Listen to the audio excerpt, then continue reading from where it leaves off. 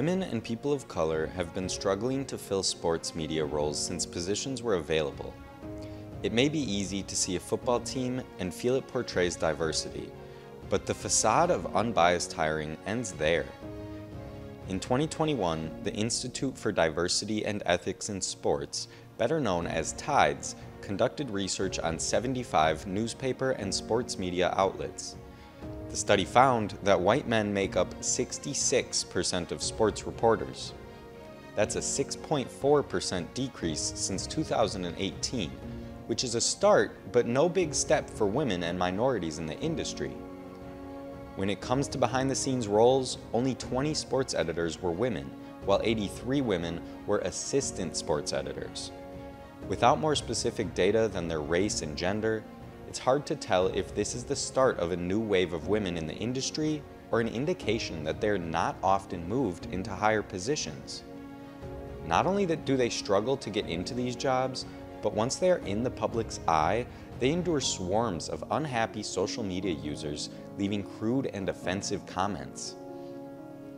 In 2016, Julie DeCaro and Sarah Spain teamed up with a producer and director to make an eye-opening segment. They had random men take a seat face to face with them individually and read some of the comments they've been sent. The men had no idea what they were about to read was so extreme, and their actions say it all. The comments have been censored, but strong language and triggering events are referenced. Viewer discretion is advised.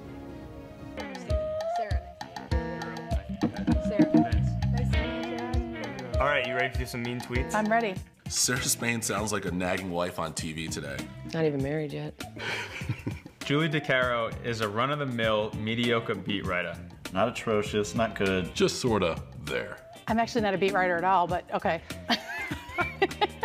Sarah Spain is just a scrub muffin? I don't even know what a scrub muffin is. I don't either. I love muffins. These are just a few of the initial comments to ease the volunteering men into their positions. It doesn't take long, however, for the men to find they have trouble reading the more aggressive comments wishing harm on Spain and DeCaro. I don't think I can even say that.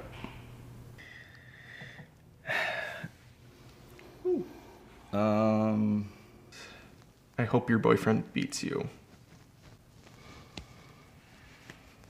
I'm sorry. Why bring up your own rape in the story? Is it your way of firing back at critics who said you can't get any? I'm having trouble looking at you when I'm saying these things. You need to be hit in the head with a hockey puck and killed.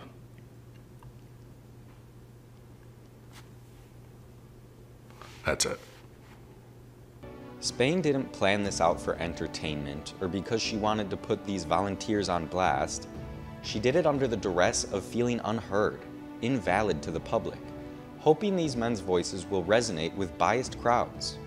I'm so used to it by now. It's been years of dealing with this. So when people are shocked by it, I want to say, I mean, and this is how it is. How do you not know? But I also think there's something to be said for the tact that they took in the video. And you know, there's a lot of conversation in society about how women are not believed, right? So 30 plus women can say something about Bill Cosby and no one will believe it until we unearth some old court footage where he personally says himself that he's drugged women. Or, you know, women will tell their stories of abuse or sexual assault and no one will believe it until a man backs it up.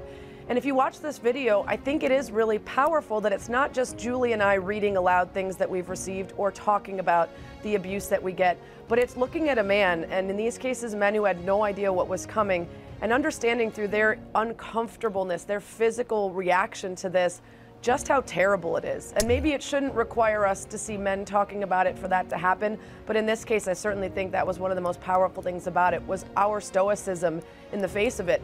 Women, of course, aren't the only group dealing with these issues. While African Americans now make up as much as 41% of the employees at locations such as the Miami Herald, other ethnicities still struggle to find their place.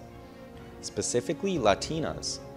In fact, since the last study in 2018, their numbers have dropped below 2% of sports editors. Numbers that low indicate only a couple individuals in the entire industry. For instance, In 2018, only 2 Asian men and 2 Asian women worked as sports editors, making up around 3% of the industry. This number has not increased since. I was able to connect to them because there's not a whole lot of Asian people in media, and just kind of get their mentorship and advice and guidance as to how to approach a career in this industry. And I think you articulated it pretty well in that I wanted to be part of the difference that I wanted to see in sports media. According to the gender hiring grade for APSE sports editors, the mere 16.7% of editors that are women earns an F grade for the industry. Another thing to note is that about 21% of the industry that are people of color is considered a B+ grade. Even this grading scale, while seemingly balanced for women, would consider just over a quarter of the industry being colored to be a perfect score. This notion only furthers the idea of Caucasians and minorities, not separating any minorities in between.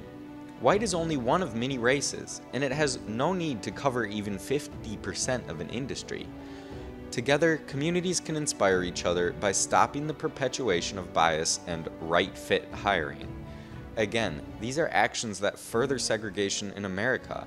So next time you want to join the group of people that looks like you, consider shutting off your preconceived notions and learning something new from someone with differences.